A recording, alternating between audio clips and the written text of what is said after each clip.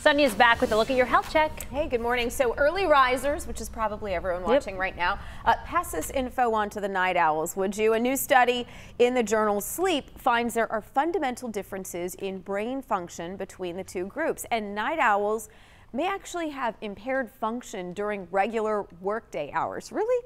Well, researchers think those who are naturally more productive at night should not have to adjust the 9 to 5 routine. They want to encourage society as a whole really to just be more flexible. Okay, how many push-ups can you do in a row? Apparently, the more you can do, the healthier your heart. A researcher at the Harvard School of Public Health said 40. Men who can do more than 40, you can do 40, Ron? No, Greg's doing it right now. Consecutively, by the way, are at a 96% reduced risk of heart attack, heart disease, or stroke compared to men who could do less than 10. You're at 12, Greg. I'm at 38. Really? No, you're not. 39. You lied. Look at that, not even 40. breaking a sweat. That I'm makeup impressed. works. 41. He was at 15. You keep going. Let's see if we can get 100. 43.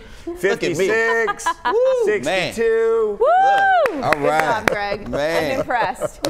All right, so moving right along, researchers at the University of Montreal say our hands likely cannot spread the human papilloma virus. They studied hundreds of same-sex couples and found that the spread of the HPV virus was never attributed to contact by hand. Now, they're not saying that it's not possible, but they didn't see it even once in their study.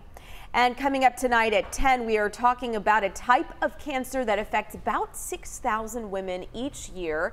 One factor that can lead to this specific cancer is HPV, which really has no symptoms. A lot of women are pretty much too shy to talk openly about this, except for one lady who wrote me a Facebook message that really caught my attention.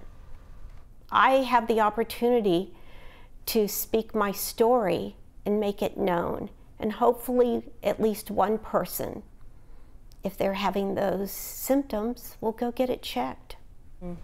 So of course we're going to talk more about this tonight at 10 o'clock. Look, if there is a woman in your life who you love dearly, you got to watch this story. And we talk about teenagers and when they should get vaccinated. That's a parent's choice. Doctors encourage it, and now young boys are also getting vaccinated. Oh yeah, as I've they read. should. Yes. So yeah, it's a pretty complex issue. I look forward to watching it. 10 o'clock. Thanks, Sonia. Yes.